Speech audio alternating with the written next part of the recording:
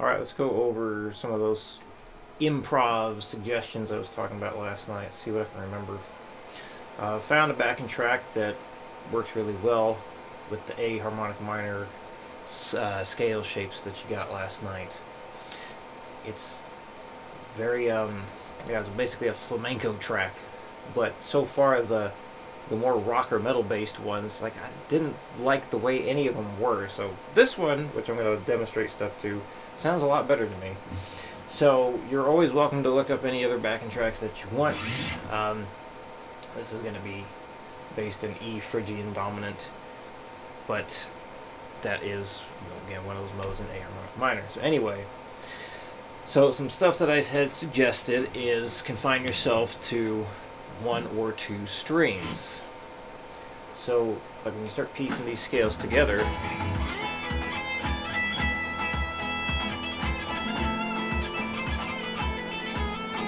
just staying like the E and the B string.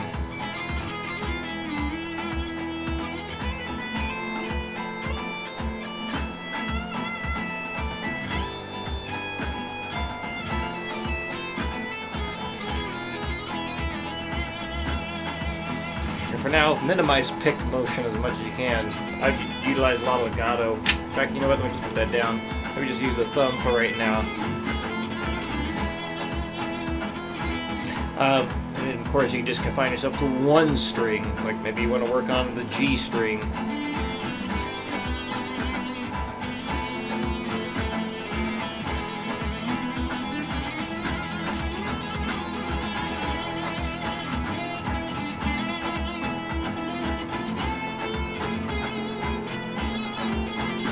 Whoops. You're going to make mistakes while doing improv.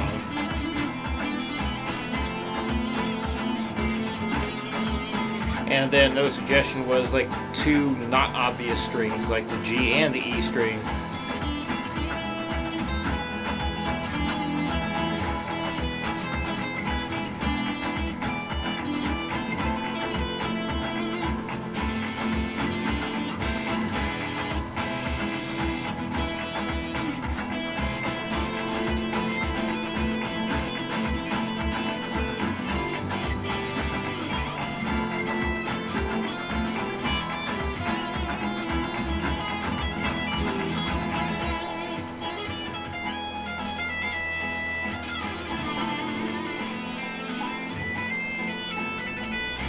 The other suggestion was like changing strings every time you pick.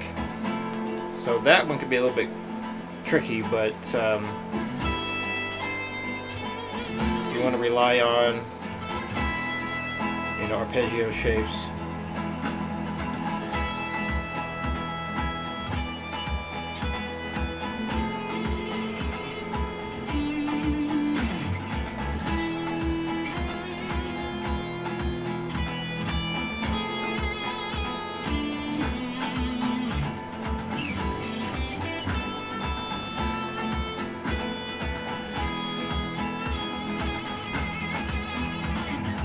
Another suggestion was do like 3 notes on 1 string and then 1 note on another.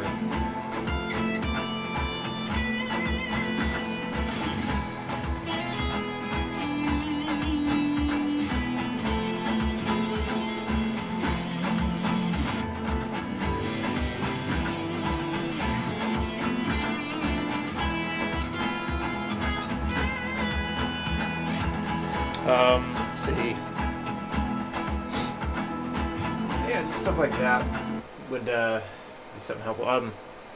Phrasing, that's another thing you could do. Like, think of it, like maybe do like a group of 3 notes, 2 notes, and then 4 notes. So like a 3, 2, 4 kind of thing. So I mean, like, just go 1, 2, 3, 1, 2, 1, 2, 3, 4. Oh God, that was the wrong note. So yeah, 3, 2, 1, 2, 3, 4. 1, 2, 3, 1, 2, 1, 2, 3, 4. So stuff like that. So like, give yourself those kinds of parameters, and that can force you out of your comfort zone. And the other thing was, If you really want to avoid playing the same thing over and over again, well, you just, that stuff's not allowed then. So make that a point. Like, just refrain from playing things that you normally play. So this way you have nothing to fall back on anymore. And that will force you to be more creative.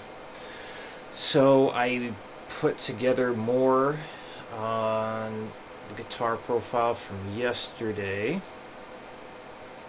which you may have already looked at. It's basically add an E harmonic minor and D harmonic minor, which is basically what we've been working with in terms of our usual 3 keys. So A minor, E minor, and D minor. But we had been looking at it from the major perspective as C major, G major, and F major. So got the notes up there. Yes, D harmonic minor does have a flat and a sharp in it. So as you got your D, E, F, G, A, B flat, C sharp. So have you kind of fill out those chord shapes as, just like you did before. So you have like the same deal where you'll have minor, diminished, augmented, minor, major, major, diminished, and yeah, just input that stuff, see what you come up with. If any questions come up, let me know. And I hope your fingers starts feeling better soon. But yeah, just minimize it as much as you can. Use it as little as possible. If you're going to pick stuff, try using your thumb.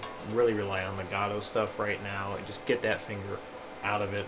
Just leave the pick alone for a while until all the pain is gone, and then start being very careful with it. Because, like I said, I was like at least a week out of commission for the most part. I mean, I still had to teach things, but I had like a wrist brace on and kept icing it, and so that's one reason why, you know, I use these things now to train my extensor muscles, you know, opening the hand and whatnot, and working the back side of the arm instead of the inside. The inside gets worked all the time with all the fretting and whatnot. So, yeah, preventative maintenance. It's kind of crazy how we can get so severely injured just by playing guitar or typing or using a mouse and clicking all the time. It's ridiculous. But that's how it is. Get injured just by making tiny little motions. Oh well. Yeah, hopefully you get good news from the doctor. And hopefully you've caught it in time to prevent any further wear and tear. So, alright. Let me know if any questions come up, and I'll see you next week.